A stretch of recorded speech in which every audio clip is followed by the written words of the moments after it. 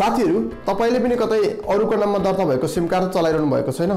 यदि चलाउनु भएको छ भने अब तपाईले आफूले चलाइरहेको सिम कार्ड चाहिँ आफ्नै नाममा दर्ता गर्नुपर्ने भएको छ।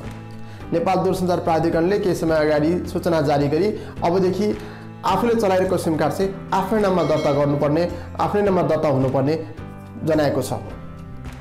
पछिल्लो समय digital payment ID, online payment र मोबाइल ब्याङ्किङहरुको चाहिँ प्रयोग निकै नै बढ्दै गएको छ र यसरी अरूको नाममा दर्ता भएको सिम कार्ड लिंक गरेर चलाउँदा पछि विभिन्न समस्याहरू आइपर्ने हुनाले चाहिँ नेपाल दूरसञ्चार प्राधिकरणले अहिले नै आफ्नो नाममा सिम कार्ड दर्ता गर्नको लागि आग्रह गरिरहेको छ।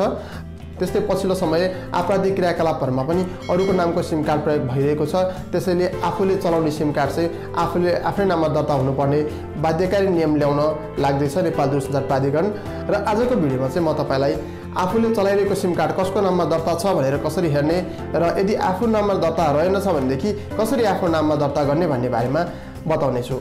कृपया भिडियो अन्त्यसम्म हेर्नु होला र यदि तपाई हाम्रो च्यानलमा नयाँ हुनुहुन्छ भने कृपया सब्स्क्राइब बटन थिचेर चाहिँ हामीसँग जोडिन सक्नुहुनेछ र सब्स्क्राइब बटन थिचेपछि आउने बेल आइकनलाई थिचेर अल गर्नुभयो भने चाहिँ हामीले अपलोड गरेका हरेक भिडियोको नोटिफिकेसन तपाईले तुरुन्तै प्राप्त गर्न सक्नुहुनेछ।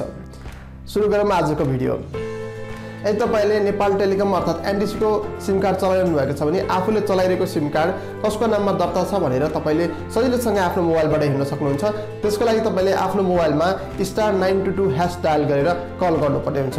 *922# डायल गरेर कल गरिसकेपछि तपाईले आफूले चलाइरहेको सिम कार्ड चाहिँ कसको नाममा दर्ता छ भनेर हेर्न सक्नुहुन्छ। तपाईको नाममा दर्ता छ भनेदेखि त्यसलाई 1 थिचेर सेन्ड गरिदिनुहोस्। यदि तपाईको नाममा दर्ता छैन भने तपाईले नजिकैको नेपाल टेलिकमको अफिसमा आफ्नो परिचय खोल्ने कागज जस्तै नागरिकता, लाइसेन्स वा पासपोर्टको कपी, त्यस्तै एउटा फोटो लिएर गएर एउटा फर्म भरेर तपाईले सजिलैसँग आफ्नो नाममा दर्ता गर्न सक्नुहुनेछ।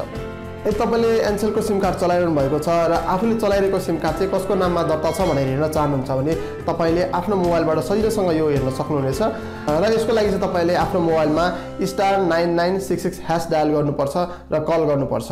यदि तपाईको नाममा रहेछ भनेदेखि तपाईले नजिकैको एनसेल अफिसमा गएर आफ्नो परिचय खोल्ने कागज, नागरिकता, पासपोर्ट वा लाइसेन्स लिएर गएर एउटा फोटो सहित एउटा फर्म भर्नुपर्ने हुन्छ र फर्म भरेर सजिलोसँग आफ्नो नाममा रजिस्टर गर्न सक्नुहुनेछ।